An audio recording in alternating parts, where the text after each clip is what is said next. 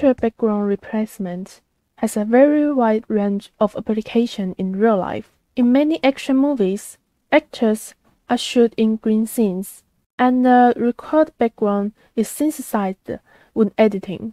In fact, changing the background of a picture is very simple. The main idea is to identify the background through the alpha channel. This video will teach you how to change the picture background in Matlab by using alpha channel. Before introducing how to change the background of a picture, I would like to talk about the alpha channel first. Alpha channel is a channel that represents the transparency of a picture. Different from other channels in image storage, the alpha channel only contains 0 and 1. If all bits in alpha channel are 0, the picture is transparent. Notice that not all picture files have an alpha channel. For example, JPEG file don't have an alpha channel. In this tutorial, we're going to use PNG file with transparent background. The first thing we want to do is to get the alpha channel from the picture.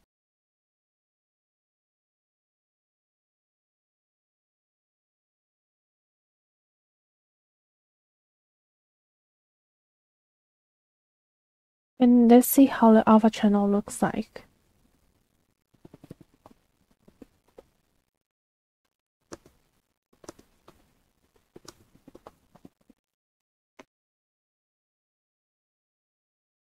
So the picture on the left is our original image, and the picture on the right hand side is the alpha channel of this image. And now you can see in the alpha channel, place with transparent background is all dark. Now let's import our background image.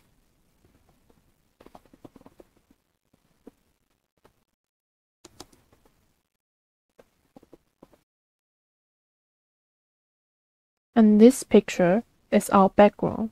If we want to change the background of an image, it would be better if our background and the original picture has the same size. If it's not, let's change the size of background.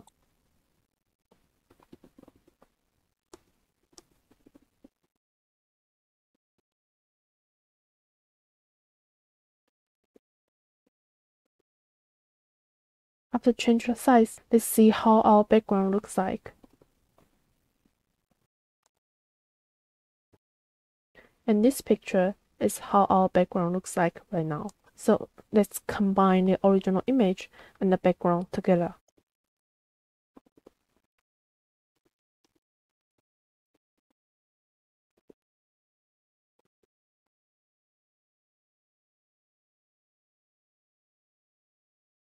Because alpha channel is a 2D array with the same size as the original image, while our actual PNG file are 3D array in Matlab. It's very essential to repeat our alpha channel 3 times so multiply of image can work. That's why we are using refmat here, and we put 3 here. It means to repeat our alpha channel 3 times. And now let's see what we get by combining these 2 images together.